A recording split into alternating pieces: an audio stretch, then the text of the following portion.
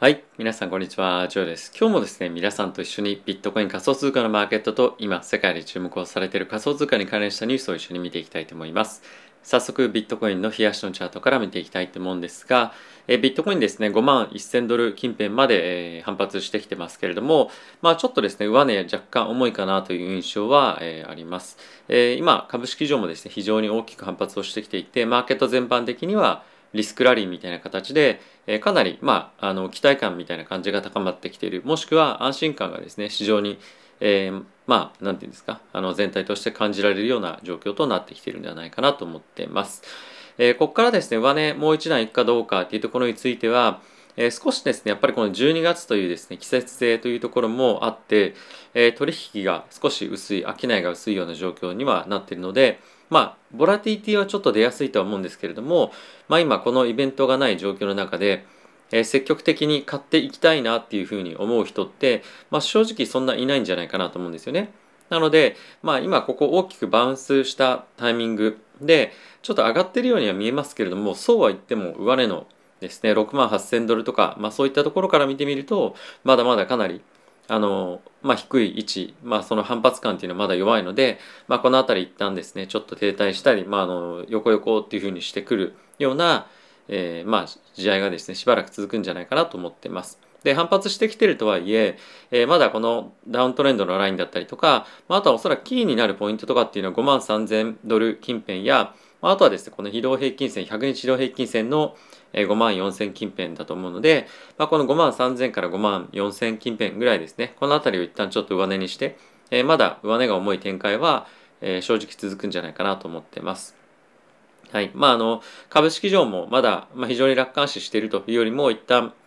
霧が溶けて、はけてですね、心配事っていうのは一旦なくなったかもしれないような状況ではあるんですけれども、引き続きですね、来週の FOMC というところが待っているので、このあたりまでは、しばらく、横横というような試合が、全般的に続いていくんじゃないかなと僕は思っております。はい。焦ってポジションついますということは、せずに、ゆっくりと状況を把握していきたいと思います。やっぱりそのパウエル議長の本当の意向とかですとか、あとやっぱり FRB 全体としての今後のテーパリングの加速に向けての考え方や議論の方向性というところはちょっと抑えたいなというところは正直あるので、そのあたりを一旦ちょっと聞いてから判断をしていくというところが僕はいいんじゃないかなと思ってます。はい。で、続いてイーサなんですけれども、非常に堅調な動きをしてますよね。ちょっとテクニカルでいろいろライン引いてますけれども、このあたり、サポートになるようなこの上昇トレンドっていうのもありますし、今、ビットコインと比較しての、相対感の強さですね、相対的な強さ非常にあるので、安心感はあるんじゃないかなと思ってます。近々アップデートもですね、控えていたりなど、好材料もやっぱりいくつかあったりもするので、やっぱどっちかを買うならっていうふうに考えると、イーサリアムの方がこのタイミングでは買っていきやすいような状況ではあるのかなと思っております。はい。あとはですね、ちょっと見ておきたいポイントいくつかあるんですけれども、本当に簡単に見ていこうと思うと、やっぱりこのドル円の、上昇率っていうところが、今、マーケットのそのリスクセンチメントっていうところを結構表すのにいいものなんじゃないかなと思うんですよね。で、このドル円の動きっていうのは、ドル高、いわゆる円安になればなるほど、全体のマーケットとして、リスクオンの方向に、いってるようなものにはなるんですね。これなぜかっていうと、大体その、本当に明確な理由とかっていうのはロジカル的にはあるんですけれども、本当にその必要があるかっていうどうかっていうのは別として、リスクオフになると、アルゴリズムも含めて、みんな円を買うようにプログラムが組まれていたりとかっていうのもするので、全体的なリスクオフのセンチメントでは円が買われると。で、リスクオンのセンチメントになればなるほど、円が売られるというような状況に、結構なりやすいような傾向にありますと。で、ここ最近見ていただければ分かる通り、110、大体6円弱ぐらいまで上がっていっていたタイミングがあったんですが、その後急落をしている。で、これかなりリスクセンチメントの、動きっていうものをですね、表しているインジケーターとして非常に僕はいいものだなと思っていて、やっぱりこのまだまだ本気に慣れていないような雰囲気っていうのは、こういったドル円にも現れていると思いますし、このあたりを見ながらですね、本格的なリスクセンチメントの回復っていうのを判断していくといいんじゃないかなと思っています。株式上は結構今大きく反発はしてますけれども、今やっぱりフォーカス当たってるのは今後の金融政策なんですよね。で、やっぱり為替っていうのは金融政策の今後の動向っていうのを非常に大きく反映することもあるので、今後はちょっと金利だったりとか為替のマーケットを中心に見ていくことで、リスクセンチメントの、今正しくどこにあるのかどうかっていうような判断もできるんじゃないかなと僕は思っているので、このあたり一つ参考にしてみるといいんじゃないかなと思っています。で、ここからですね、皆さんと一緒にニュース見ていきたいと思うんですが、今ですね、なんとなくマーケット非常に強気、もしくはその安心感出てきてますけれども、じゃあここから本当にもっともっと上がっていくのかどうかっていうのはですね、結構市場で意見が分かれてますと。で、そういったところについて今日は前半見ていきたいと思います。はい。で、まず注目していきたいのはこちらのニュースなんですけれども、今回の大きなディップのタイミングで、一人の大きなクジラがですね、2700ビットコイン約150億ぐらいですかね、を、一気にドーンと買ったっていうようなのがこちらニュースとして、出ています。で、この方はというかですね、人は、大体6ビリオンぐらい今、ビットコインをですね、保有している。6ビリオンって大体、今日本円でいうと7000億から6800億ぐらいだと思うんですけれども、それぐらい保有している人なんですね。で、今回そういった人がディップでボーンって買っているわけなんですけれども、で、この記事で言われているのは、まだまだアルトコインがそんなに戻ってきてないよねと。なんで、ここからはアルトコインの、順番が、アルトシーズンが来るんじゃないかみたいなことが、結構言われていたりはすると。で、これもこれで一つの見方なんじゃないかなと思いますし、逆に別の見方としては、こちらちょっと見ていただきたいんですが、今の市場の動きとして、こちらはですね、ビットコインの先物の取引高に取引高じゃなくて縦玉になってますね。で、これまだまだ全く戻ってきていない状況にありますと。で、プラス、これに加えて、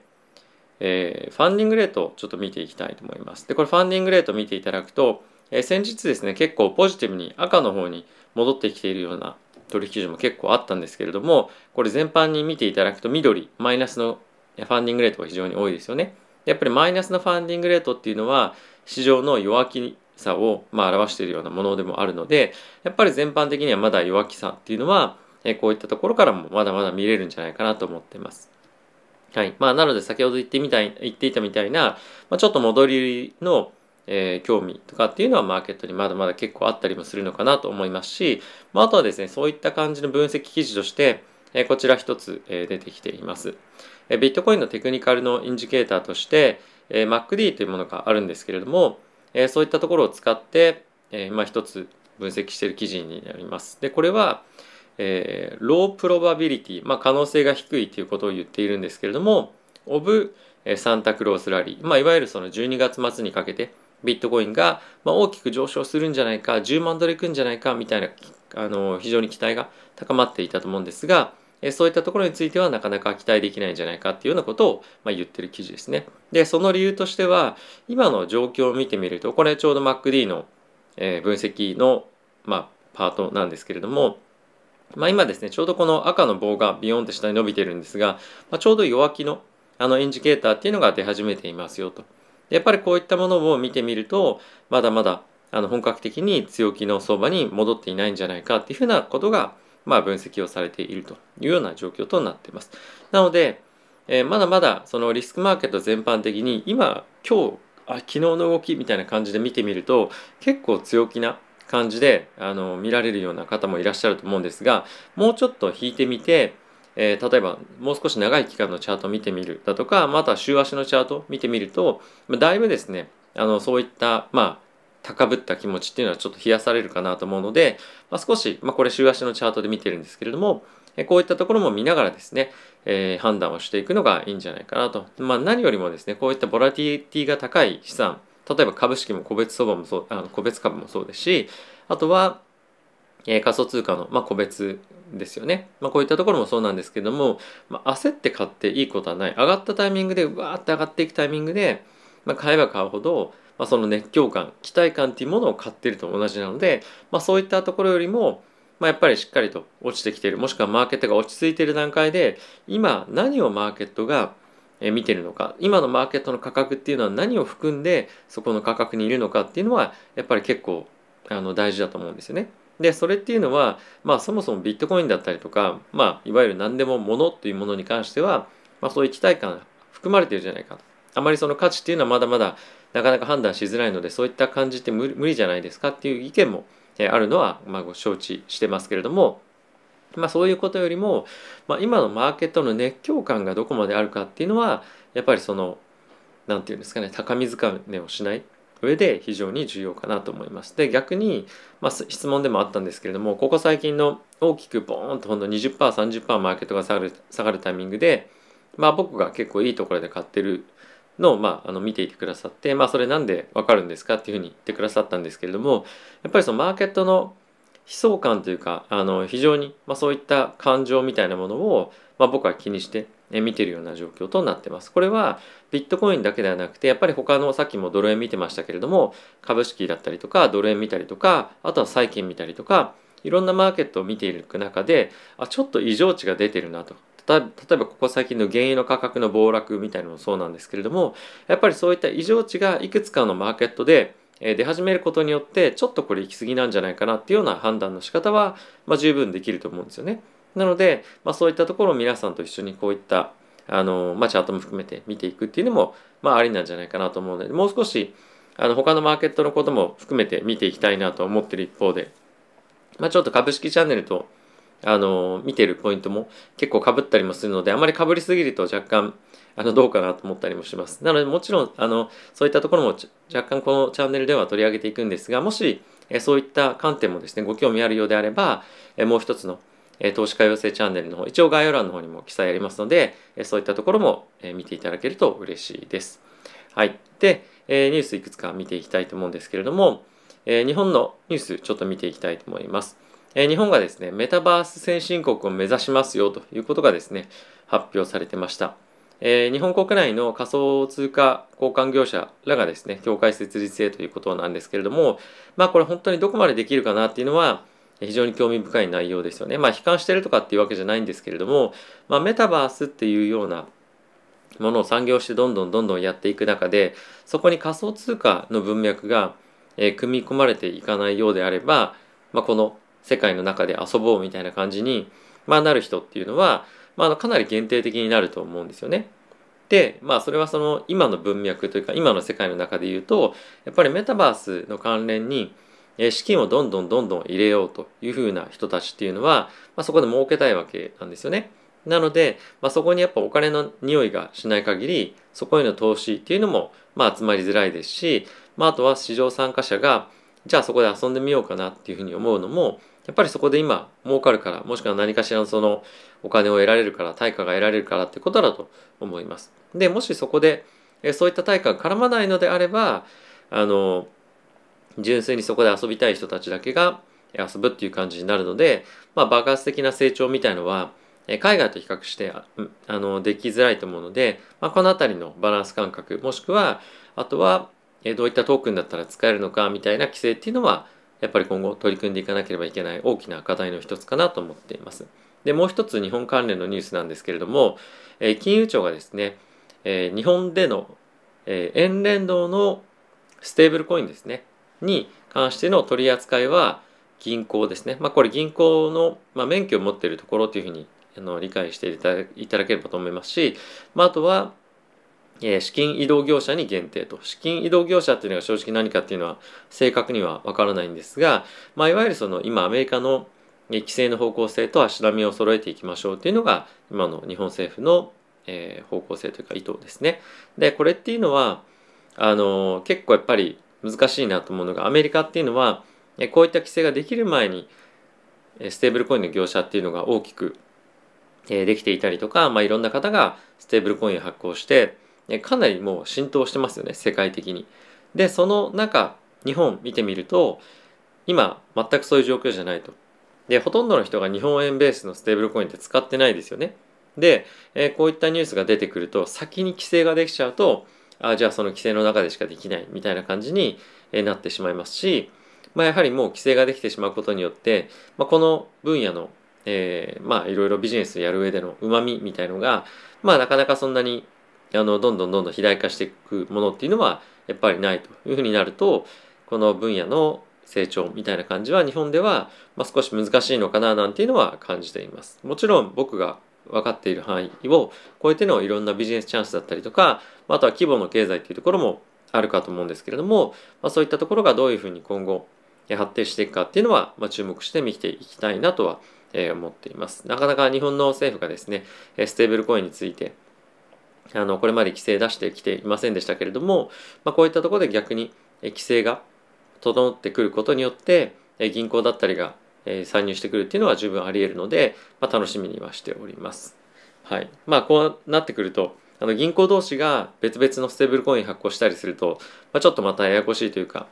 ちゃんと日本中でしっかりと流通するようなものができればいいんですけれども、そうでないとまた